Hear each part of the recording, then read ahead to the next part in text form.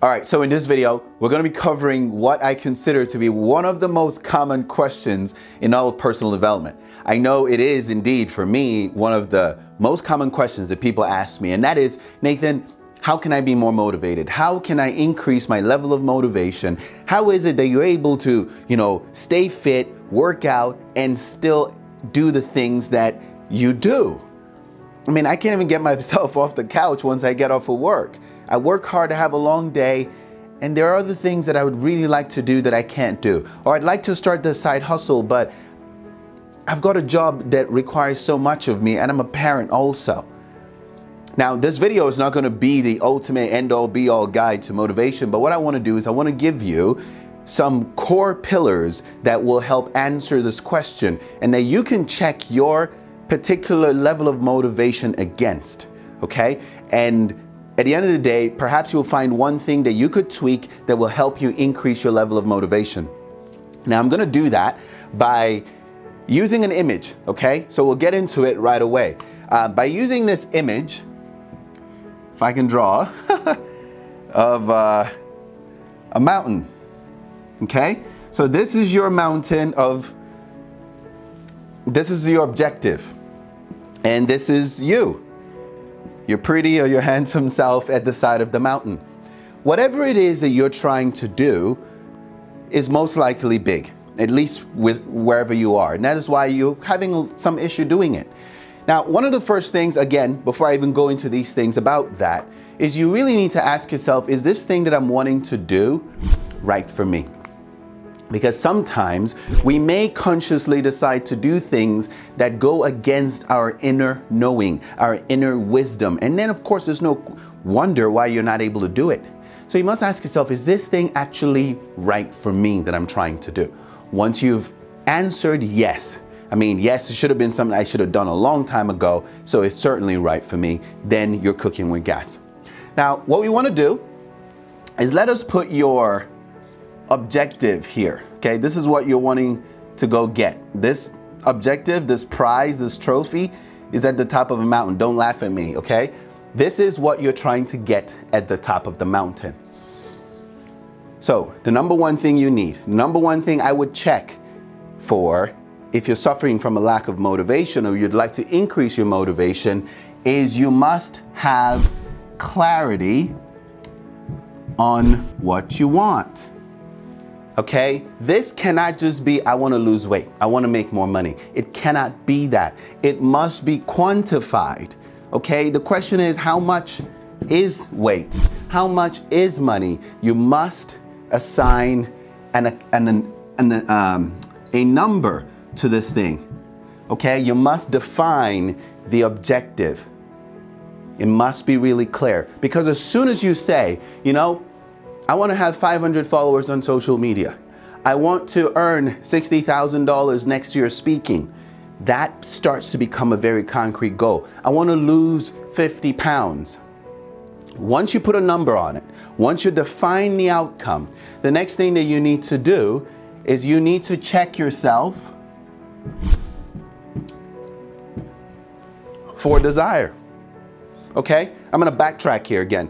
In addition to defining your outcome, because what you're trying to do here is you're trying to gain clarity on this, you must ask yourself, what will this look like? Okay, and that is akin to getting vision. It is said that without vision, the people perish. An absence of vision does this. An absence of vision is equivalent to clouds.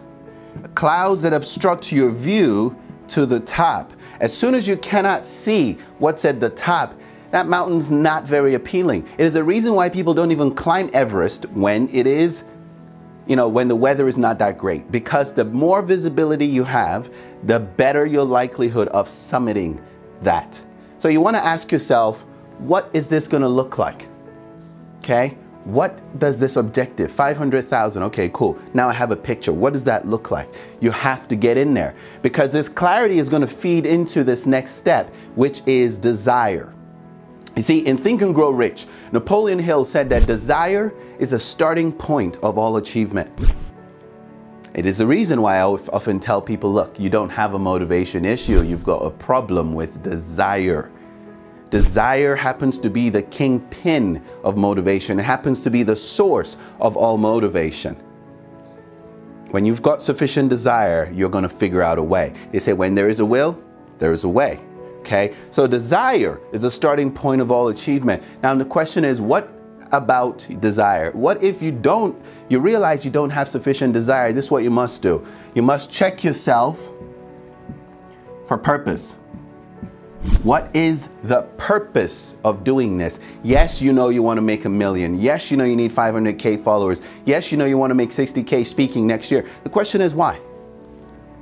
You must have a purpose, a why that is very compelling. This could be because the proceeds from that is going to change the life of your children. It's going to change the life of your family. It could be that losing that amount of weight will save you from an early death.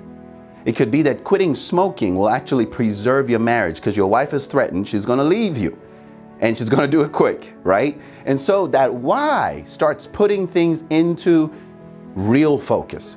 That why is what's going to help you internalize, emotionalize this objective. If you do not have a why that is very clear, you're not going to do much.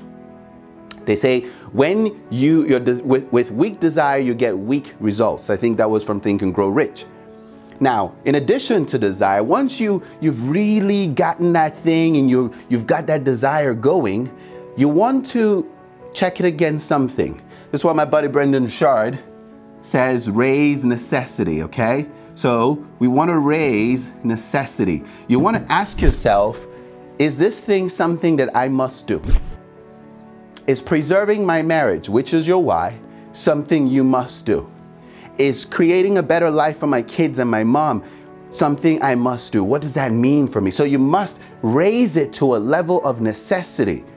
It is a reason why, for those of you who read the Bible, for those of you who don't, I'm going to tell you. There was a guy in the Bible, I can't quite remember who it was right now because it's just over the top of my head, but he said, necessity is laid upon me to preach the gospel. He even went on to say, woe is me if I do not declare this message. He even cursed himself. He said, woe is me if I do not do this, because he knew that this thing was that important to him. So you must ask yourself, is this thing that I'm trying to do a necessity? Why? Because climbing this mountain is not going to be easy. You will be forced and you will be faced with quitting. And it is only when you bring that to a level of necessity will you say, nope, can't do it, can't quit. I'm going to die climbing this mountain. When it is something that you must do, you will accomplish it. That desire alone brings inspiration. Inspiration is to be propelled from within. Inspiro, life, to bring life from within. When you have inspiration, you don't really need motivation. Okay? You need motivation for things you don't want to do. When you have that, you're cooking with gas. So you've got clarity, you've got desire, okay? The next thing that you need, and the reason why some people don't succeed is because they do not have actionable steps in between them, here, and there. If you say, I want to lose weight, I want to lose 100 pounds, it's easy to give up. Compared to, I've got to lose 10 pounds, or 5 pounds in the next 30 days. Compared to, okay, I want to get into shape, to, all right, I want to have a six-pack, which is clarity, right?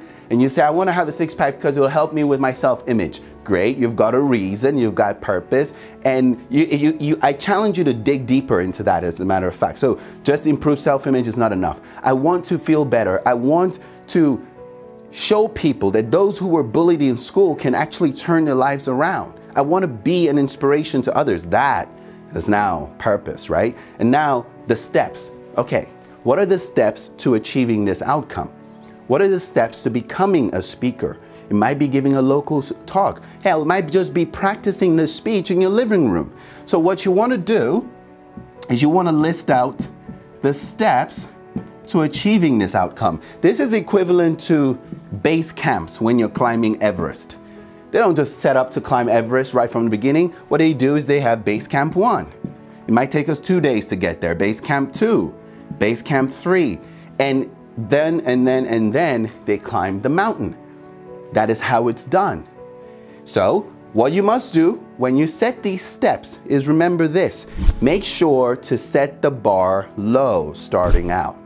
Give yourself a low barrier to entry so you can get in there and you can slowly get acclimated to this way of being. Set the bar low. If you're trying to get in shape, don't try to do the things you see people doing on the internet. Maybe you just have to do 10 push-ups. If you can't do 10 push-ups, do the knee push-ups, do half push-ups. If you're trying to run a marathon and you've never ran in the last 20 years, don't attempt that. Maybe just walk to your front yard. If you find that you don't have time to do anything when you get off of work, just get yourself to do something for 5 minutes in the direction that you want to go, and then go back to doing what you normally do. But slowly, you begin to ease your way into it. You must create steps. Step 1 for having 500K followers. All right, maybe we should get our first 100. Maybe we should do this. Maybe we should do that. Maybe we want to partner with other people. Maybe I want to buy ads. You must break these things up into steps, okay? And that way these steps become your intermediate goals. For me, these are actually really what I call goals. This for me is an objective. This is my goal, okay? These are smaller goals. Now, you've got those things.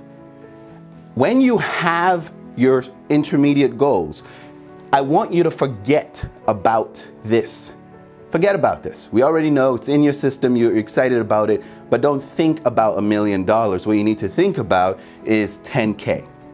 All right? Base camp, that is your only focus. You are looking to base camp. And stick to that.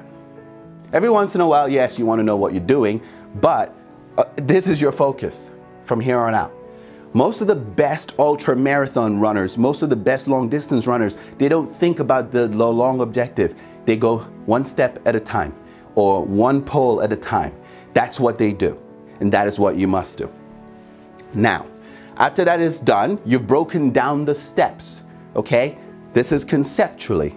The next thing that you need is action. Not just any action, stay with me. Not just any action. You need action that is based on habit.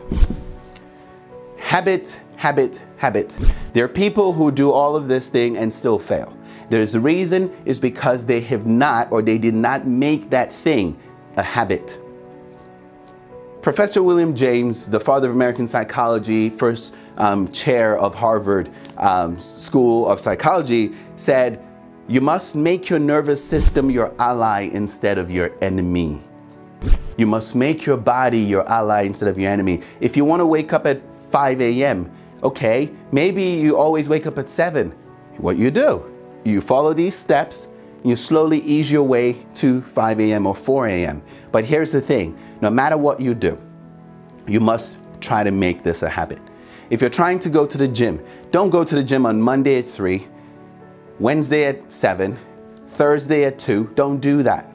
Stick to the same time. Even if it means doing that thing once a week, even if it means doing once a month, whatever it is that you're trying to do, set a fixed schedule for it.